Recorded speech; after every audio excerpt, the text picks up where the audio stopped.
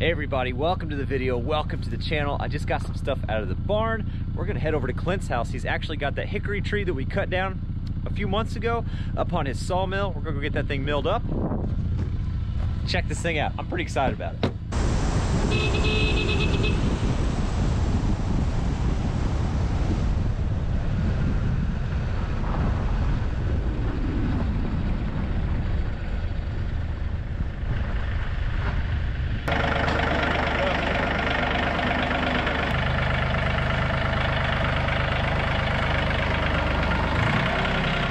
So Clint just got done milling up some pine that he put on here. Here's what he's got. It's a Woodland Mills. You see it right there. He'll explain it a little bit better in just a minute.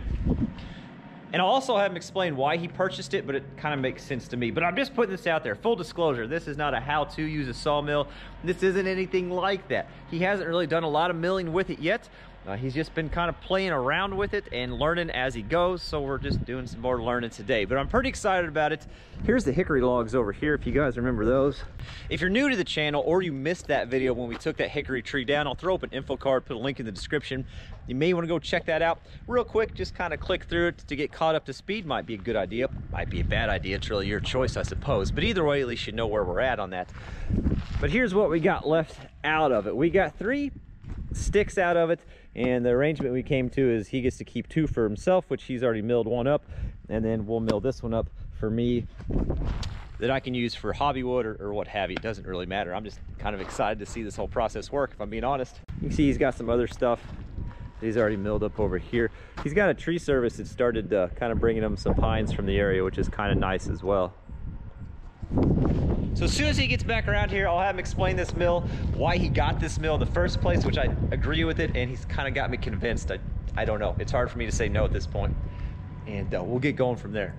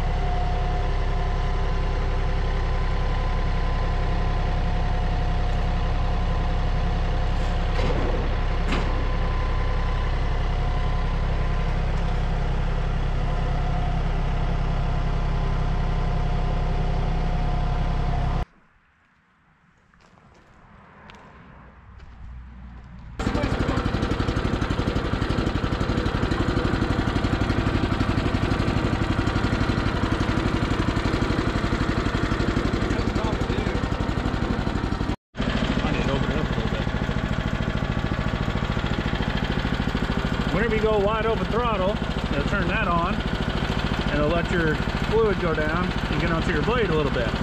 So then whenever your blade turns, it keeps it cool and lubed up as it goes through.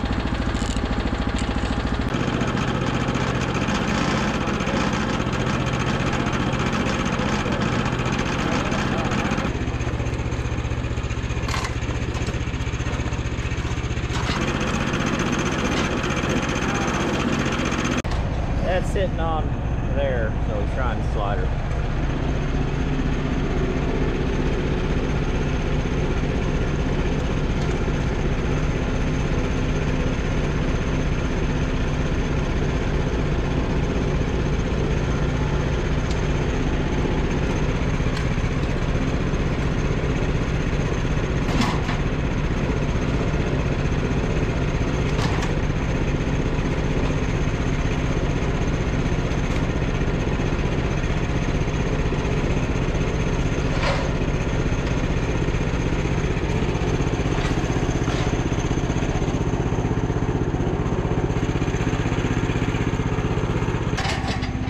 I have no idea what I'm doing, but I'm doing it. 25 foot-pounds, right? 25 foot-pounds, he says. that to tighten the blade there?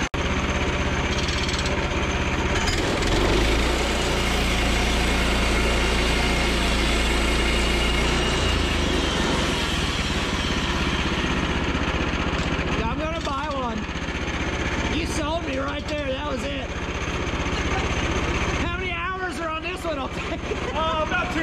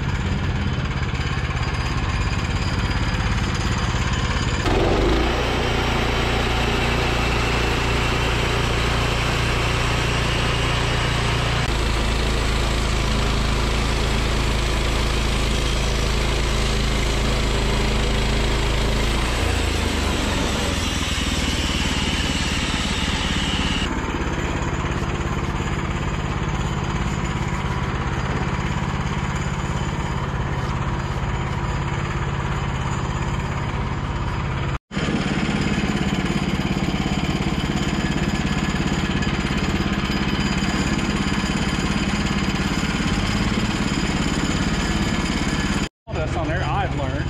And we have all that sawdust left over on top there, and you leave your blade exactly where you're cut at, and you come back across there, you know this is low, that's low, that's low, that's low. Oh, because it left the sawdust behind. Yeah.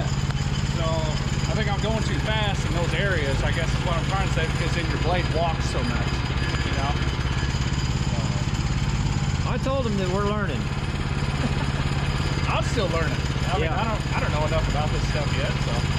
Hickory's so hard, you know, like I'm used to playing in sycamore or pine, and that's really all I've done so far. And man, on pine, I mean, you can almost sprint with it. You know? can tell a pretty big difference when you're pushing. Huge, yeah, it's insane the difference. I can't wait to see what this next one has in it. Oh, I know, because once you start getting into those dark spots like that, we're gonna come across these knots too. Then you got that big area right in there. That's gonna be gorgeous. Low enough, you just switch those out. Yeah. And even then, you gotta, really watch where you're going.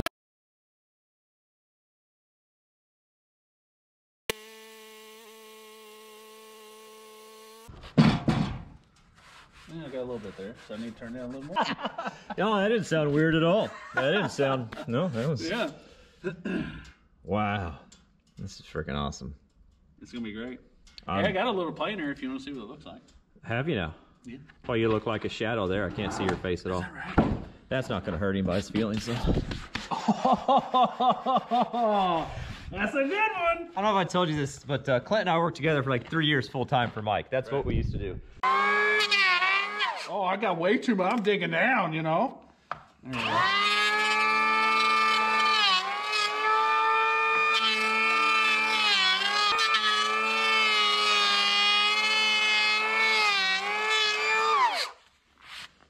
And obviously, it's still got a little bit of roughness to it, but yeah, I didn't want to take too much off because I don't know how far you want to go with it either. Oh, look at that! You know, I was mad at this tree when it broke my windshield, but is that right? I'm feeling better about it. Now we're cutting it up and revenge. I don't want. Gotta figure out how I'm gonna get it. Oh, I'll probably take some with me down top of the car. Let's see, you got a roof rack. Man. That. He said I can try it. So we're gonna try it. Oh yeah! Look what your elbow is. Strong. It is. Built down with this mill. Yeah. Not really.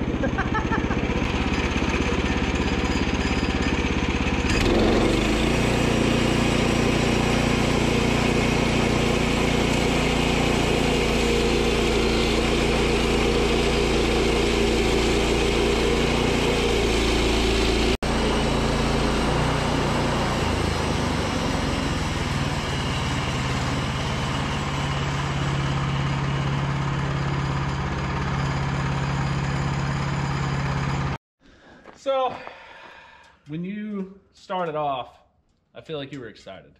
I was very excited. Yeah. Did it show? It did. Okay. You know how I know? You know how I know you were excited? You took off and you were like, this is awesome! And you pushed it so hard and so fast. That's exactly what I did. You see how much sawdust you have left over here? And then you were like, maybe I should slow down a little bit.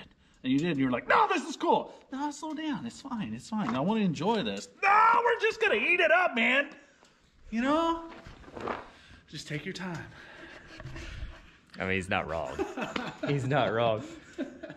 This is cool. That color coming out. Yes. This stuff is really cool too. I know how dark that is. Yeah. Is it going somewhere? Oh, geez. Yep.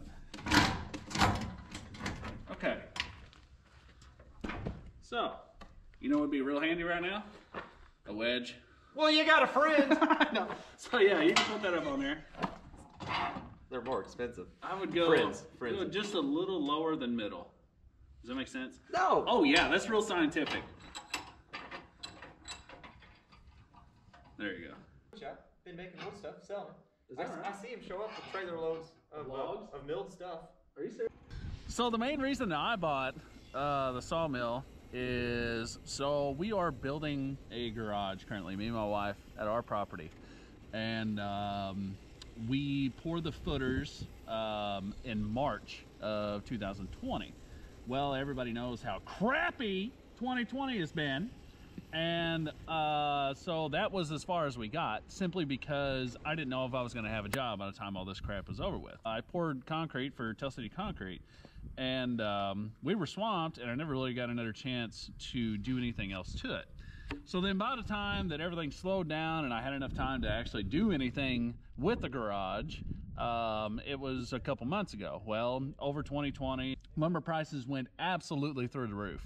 For everything that I needed in March was around $2,400, and then the exact same stuff minus the plywood or OSB that I needed in, I don't know, I think September, maybe August or something. It over doubled. So it was like $4,800 for everything else besides the OSB. I'm the kind of guy that likes to make everything myself, kind of like Kleeman, and I decided that I wanted to buy a sawmill. And of course everybody wants to go cheap at first, and so I looked at Harbor Freight, and it was okay, but I never bought it. Got to doing more research. Of course, everybody goes on Facebook or on Google or whatever and does research on items, and I found this one. And so looking at how much weight that my tractor would pick up determined on how big of a sawmill that I really wanted to buy, because I knew that if I bought a massive sawmill, I couldn't use it to 100% of its potential. So I bought the smallest one that Woodland Mills had to offer, which will handle 22-inch in diameter logs and about 16 foot, and that is the absolute most that my tractor will handle. And I'm the kind of guy that makes use of everything that I have, and so when it comes to how much weight my tractor will lift as compared to what the sawmill will do, that's kind of what I based everything off of. The price was right. I had an idea in mind of how much I wanted to spend, and it was about $1,500 cheaper than what I could buy the lumber for. So it was kind of a no-brainer to just buy a sawmill. I live on 130 acres out here, and a lot of it is woods. So why not buy my own sawmill, cut what I want out of it, and then I can make my own trim, I can make my own furniture. I mean, there's just, it's endless possibilities whenever it comes to a sawmill. So that was the main reason why I bought that sawmill and got my own instead of buying lumber from now on.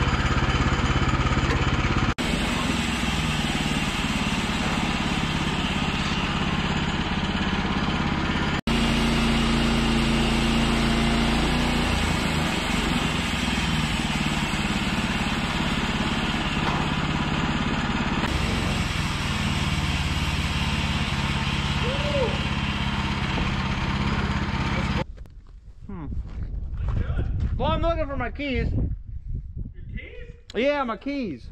Oh, like to move the car? To move, yeah. Y'all, that's what I'm looking for. I think what I did is I got out and I just threw them as far as possible. Stand back. Get back.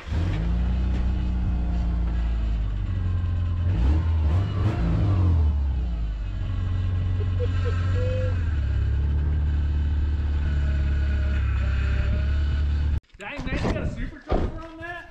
Buddy, you wouldn't believe it. That sucker has got to be. Yeah, yeah. I heard it whining. Yeah, jeez. I don't have time for these shenanigans. I've got other shenanigans to do.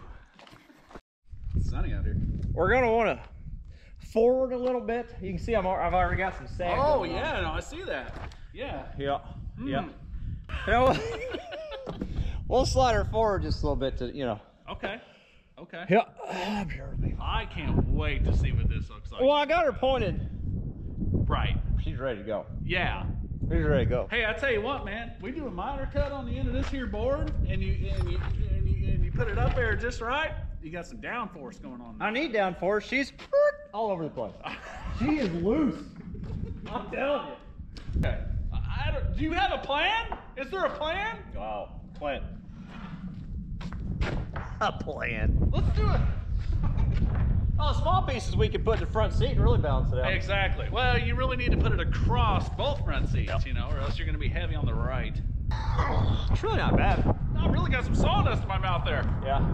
Yeah, the wind's blowing this way. Yeah, we're planning on throwing some zip ties on here, and it'll go all the way from here to where you live and be totally fine. You've never seen zip ties this big. Oh my God. They resemble ratchet straps, actually. Yep. Hey, I just busted in your... So we got everything milled up on this, and it is awesome. Listen, I always knew I wanted a mill, and after watching this thing run, I'm hooked. I'm addicted. I don't know how, I don't know when, but I promise you, one of these will be coming to our property at some point in the future, and I cannot wait.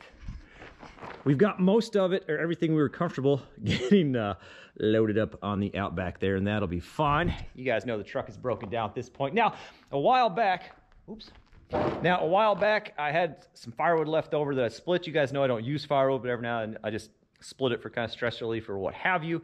And Clint does use firewood, and so does his mom. So they came out and got a couple pickup truck loads of firewood, and we traded them. Good old horse trading and bartering system. We traded them for some pottery, and I'm going to show you her pottery shop because it's pretty awesome.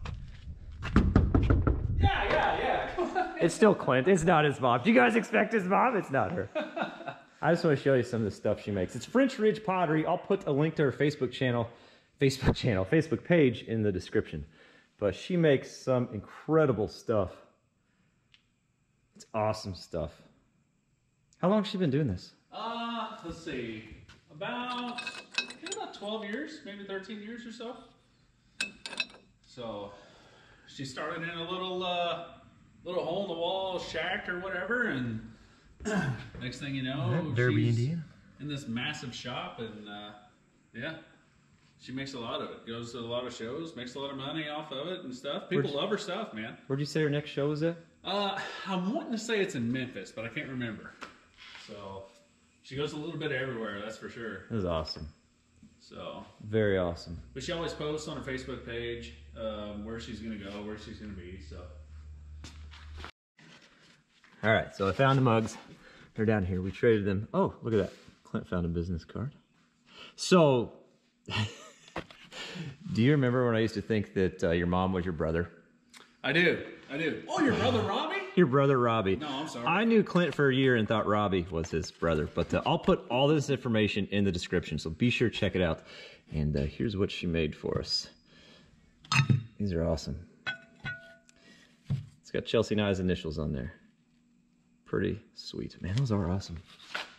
Does it fit you right, you know?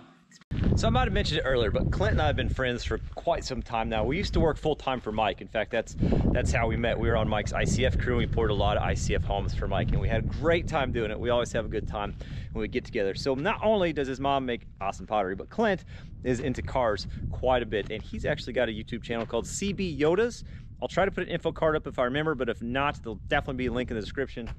He's gonna show us some of the cars that he's got, and they're pretty freaking awesome. So this is the first one. This is the rarest. This is... That's not even a Toyota, man. It's got a wood grain exterior. Well, that's true. Yeah. Yeah, They called it a Willys Outback, believe it or not. Oh my God. This is surprisingly similar to the pottery shop. So this here is my 1977 Toyota Celica. So it is the first Celica to come to the States. I've got a 77 and I've got a 73. So this one here had the less miles on it. It was in the best shape. I think it's got 39,000 miles on it, 34, somewhere around there. That's crazy. Yeah, the guy had it parked in a barn from 1984. So it sat in a barn since 84. And I bought it from him, and it's been an awesome project so far. Now you work on this with your boy, don't you? Yeah, with Brian. Me and Brian, we work together on it. Between this one and the 73 Celica, and then we bought him a 1985 Celica Supra. So he's got his own car. He's got his own car. How old's Brian? 8 years old. 8 years old. Yeah. Let's look at Brian's car. All right, cool. We haven't really done much to it yet. I'm gonna cut it. This is his 85 Celica Supra. It is the P-Type. They had an L-Type and they had a P-Type. The P-Type was a performance model. The L-Type was a luxury model. So this is the P-Type. It is a 5-speed car. I'm pretty sure it's got the W58 in it, transmission in it. And it's got a 5M in it. 5M, which is the inline 6-cylinder.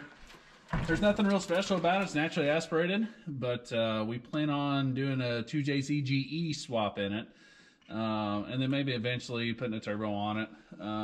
But it's got an independent rear suspension on it, so that's going to be a little tricky to work with the CV axles in the rear and everything. So you got a few videos of this up already, don't you? Yeah. We got a video of picking it up, going to get it, picking it up, and then cleaning it up. And I know it's dirty now, but we wanted to clean it up to see what we had to work with. We just wanted to see how rough the body was and whatnot, and to see what we were going to get into. So, but I mean, most of it's going to be gutted anyway, and then we're going to do a bunch of body work and then repaint it. Toyota's got a beautiful blue that we're going to repaint it. That's kind of where we're at.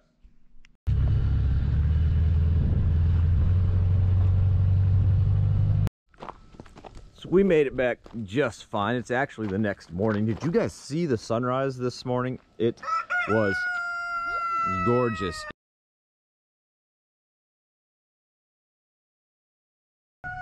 We're gonna get these things off here, look at them a little bit closer, and I'll kind of tell you what my long-term plans with them are. And I want to have a little bit more of a conversation about that sawmill. And I'm starting another project today. I'll tell you what project I'm working on today, which will be an upcoming video.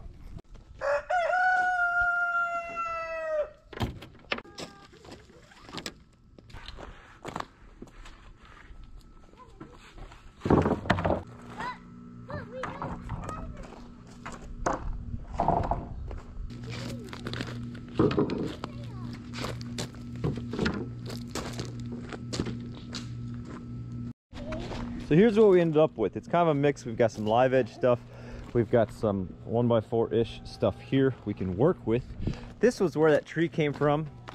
I was telling you about from that one video. It came from right here. And this is why it went. That's our park. This is our parking area. If you remember, the tree had an introduction to the windshield. And I wasn't too excited about that, so we ended up taking it down. All in all, this is pretty cool. Clint has 2 more logs he's going to mill up and keep for himself, which is awesome. I cannot wait to see what he does with them. And I have to say, let's go over here and talk.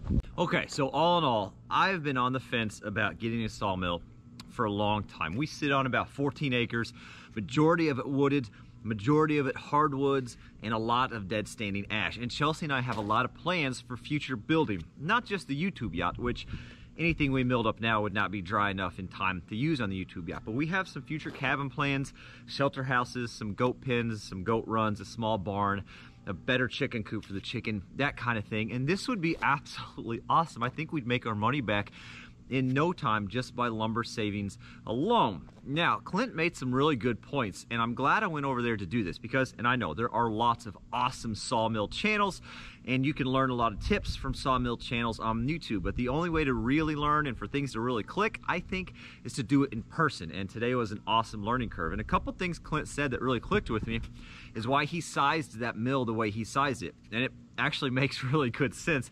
There's no point in getting a mill that can handle bigger logs if all I have is that 755 to get the logs up on the mill, and I think that size that Clint has would be absolutely perfect for us. So I'm glad I went to see that because that clicked. I probably would have bought a bigger mill that I would have never been able to use the full capacity on. And if I run into a few trees where that mill's too small, well, I've got the Alaskan mill. I can get her knocked down a little bit into millable size for that mill. So I think that's gonna work out pretty good. I don't know when we're gonna get it. I really don't. That would be a pretty big investment for us. And with the YouTube yacht going on right now, you know, maybe the summer, maybe the fall, I hope within the next year, because we've got a lot of great projects coming up, and that would just be phenomenal. Now, like I said, there are lots of great channels with sawmills and have a lot of experience with sawmills and have a lot of tips for that kind of thing. So if you guys know those channels, shout them out, put them in the comments. Big channel, small channel, I don't care. If they know what they're doing and they've got good tips and tricks for bandsaw mills, I want to know about that channel and I want to check it out. And if you guys watch those channels, you know, if you don't mind, just say hey for me and see if they've got any tips and tricks for beginners, any tips and tricks on why they sized their sawmill the way they did. I would really appreciate that help. As far as what I'm going to do with that stuff, I've got a small wood shop in the basement and I really can only handle about 6-foot material. Those are 12-foot boards. I'm going to cut those all in half at 6 foot, stack them on some stickers down there in the basement, and then we'll try to make something out of it in the future. I do a little woodworking. There's an old video here if you want to check it out. This is when I made some music boxes for the girls for Christmas out of some cedar that we Alaskan milled, if you want to check that out. So I do think I will definitely utilize it. I'm just not quite sure what yet. Today was more about a learning experience and seeing if I think it would be a good fit for the property. And I mean, check and check. It was awesome. It was really, truly awesome. I hope you guys enjoyed this video. Go check out Clint's channel, CB Yodas. If you like working on cars, if you like kind of family, it is definitely family-friendly content. He doesn't post very often. He maybe posts about once a month because, like all of us, he's got a full-time job and a part-time job, and he's trying to build a house and a garage at the same time, just like we're doing out here. So he doesn't have a lot of time for it, but he does post about once a month, and they're pretty awesome videos. Also, check out his mom's Facebook page for that pottery. She does do some shipping. I think you got to message her to kind of work that stuff out. She does do custom orders, and she makes beautiful, beautiful pieces, and I always love going over there to see what she's up to. Anyway, I appreciate you guys watching, all the support, the likes, the comments. You guys know that by now. As always, thanks for watching. We'll catch you on the next one.